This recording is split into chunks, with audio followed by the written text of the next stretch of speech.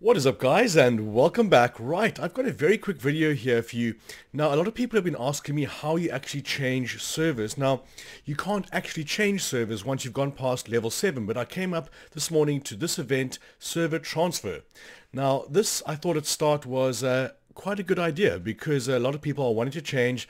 A lot of people are wanting to come join our alliance because I'm kind of like a tutorial alliance, if you will. It's not all good though, because there is a carrot and a stick here. So the stick is, it says check details, and you go to check details. Now level 7 to level 30 fortresses, that'll cost you 1,500 gems to actually move server, which is absolutely ridiculous. If you go to the store up here, you go to gem store.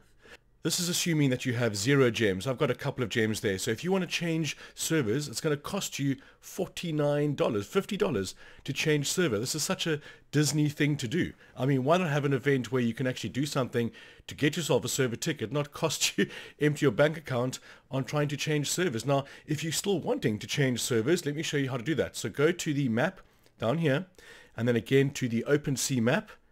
Then you click on the scroll over here, and this is going to give you your server list. Now, if you scroll down, you will see a highlighted one like this, and that will be the one that you are currently in.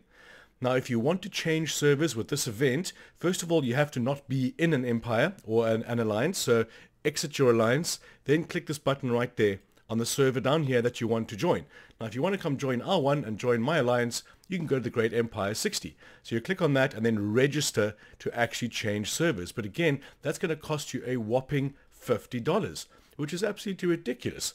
So I thought I would just put this video up quickly because people have been asking me how to do it, and now I found out that you can't actually change servers if you are above level 7 except for this event. Now, if you happen to be level S1, S2, 3, 4, 5, 6, it'll cost you up to 5,000 gems to change server, which is going to be almost $200-300, which is, as most people would think, absolutely ludicrous.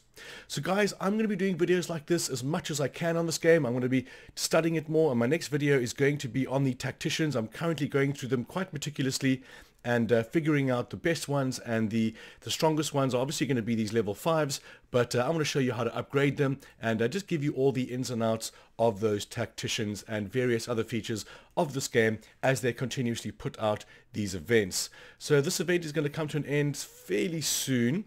I think there is still actually, let's have a look here. So we've got 6 days on the whole event, but at the moment I'm just getting normal chests because there are sometimes blue tickets. There are sometimes premium ship up tickets.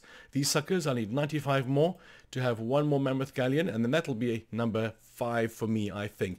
But remember guys, if you want to join the alliance, you saw down there at the beginning of the video the great empires that I'm in. If you have any questions on this game, I really love to teach people how to play it. I mean, there's still a lot of this I don't actually know. I got hit the other day because I was rallying at an attack with my alliance members with the EITC, and I got smashed because I didn't realize I couldn't port away if I was in a rally. I had to disband first. So even still, I'm learning things about this game. If you want to join an alliance and you want someone to guide you through the process, and you have odds and end questions, then come join the alliance or just comment on the video. I'm always going to reply.